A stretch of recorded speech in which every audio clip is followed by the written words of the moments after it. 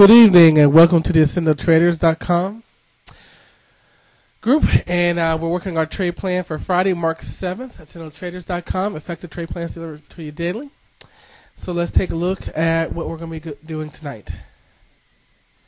As always, we're going to look at our flag list, our watch list.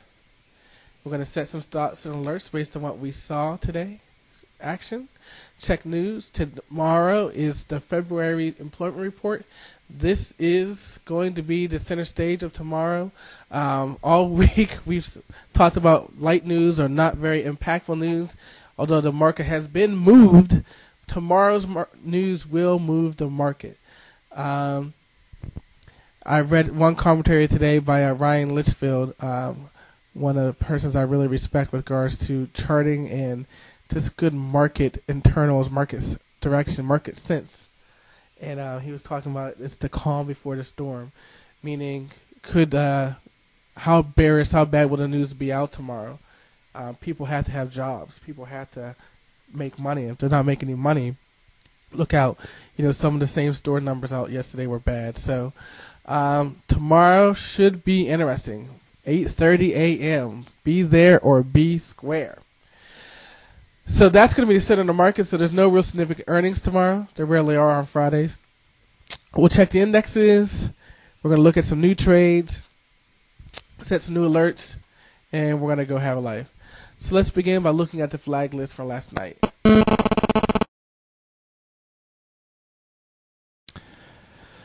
Okay, so let's take a look at the market. Starting off with the NASDAQ.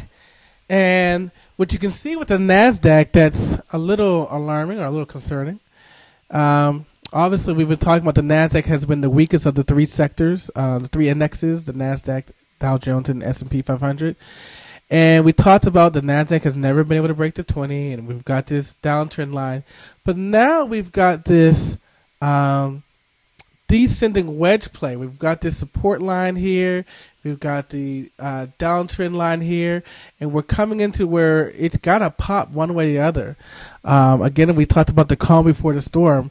I'm not saying we're going to fall out the window tomorrow, but it could be bad. Dow Jones.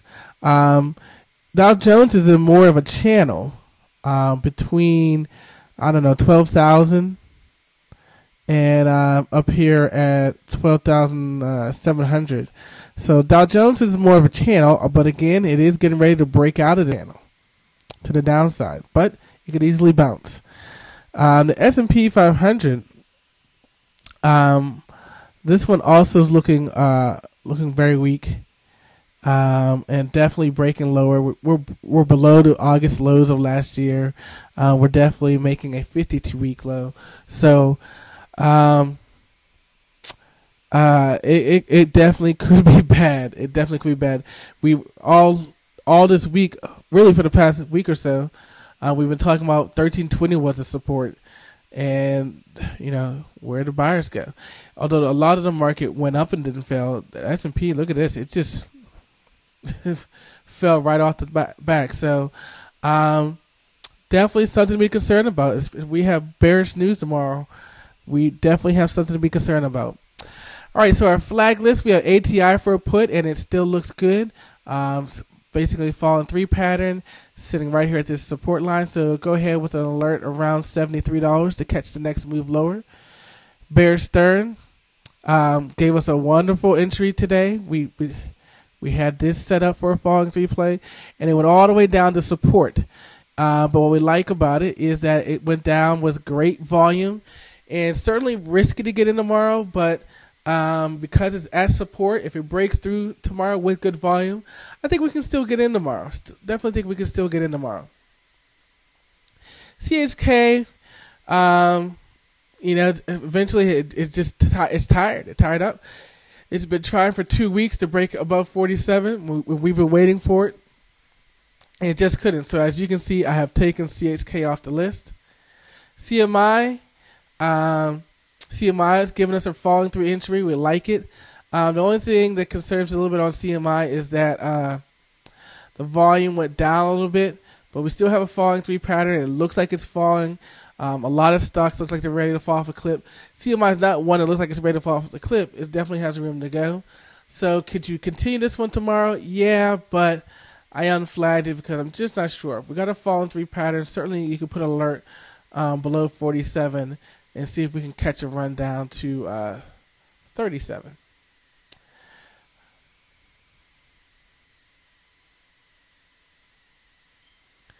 Here's another one, dry shipping. I think we actually unflagged this one, and I reflagged this one for tonight. So I'm going to talk about this one later. This one was not on our flag list last night. IBM, you can see we unflagged it. Another one, a mini double top here. Just looks like it's giving up. It's losing strength.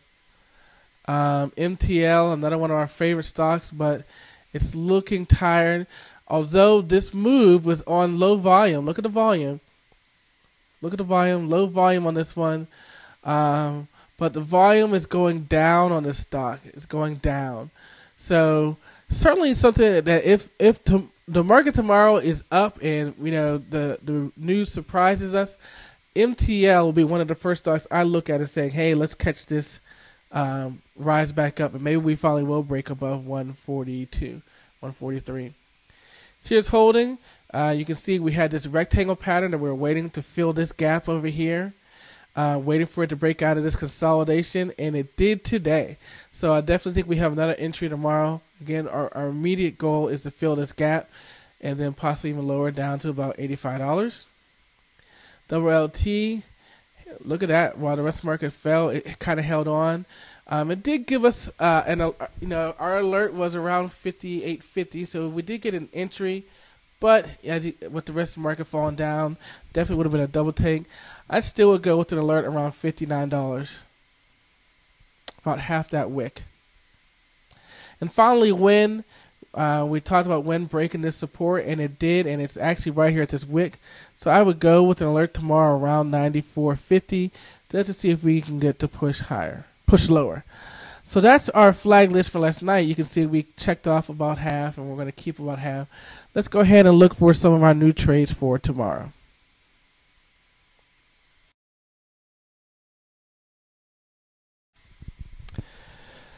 Okay, for our YouTube folks, I'm sorry, because of our time constraints, that's all we got. SendOTraders.com, effective trade plans delivered daily. If you want to download the full version of this video trade plan that has the new trades that we have for tomorrow, go to iTunes and download the video podcast, and you can find that by searching for Sendo Traders. And again, continue to give us feedback. We appreciate it. Again, we're trying to fine-tune the product before we go live, and your feedback has been great for that. As always, trade at your own risk, and I will see you guys for the weekend wrap-up on Sunday night. Thanks, guys. Have a great weekend. Make some money, and remember, most importantly, spend time with your family and have a great life.